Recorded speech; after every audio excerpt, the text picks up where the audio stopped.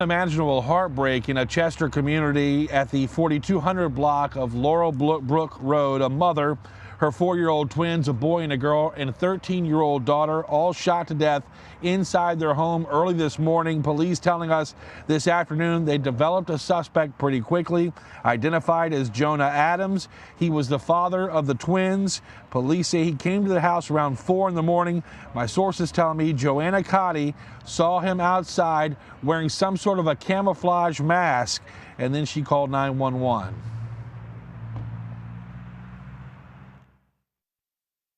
She saw him on the outside first.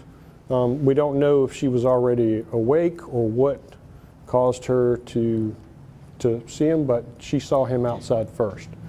And she maintained contact with us. And obviously we could hear shots fired and the phone line went silent.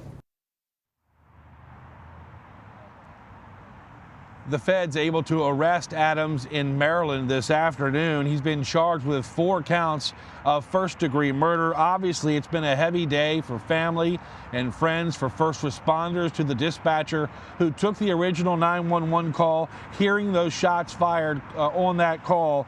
Neighbors also saddened by the news. That's where my colleague Cameron Thompson picks up the story.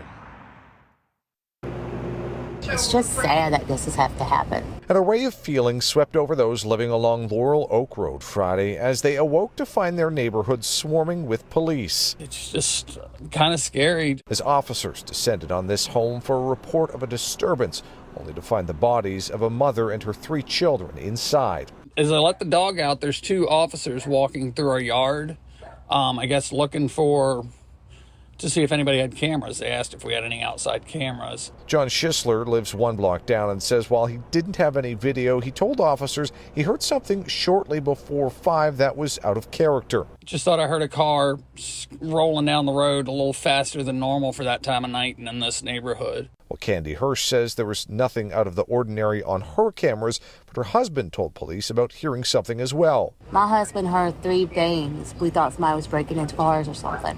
And while neighbors offered what information they could to help police with their investigation, they also grieved for the victims. Nobody wanted this. Nobody wanted this. As Nicole Rogers Powell said, she'd been crying and praying since finding out and wondering why. I just wish this world wasn't as bad as it is. I'm so sorry that these babies are gone.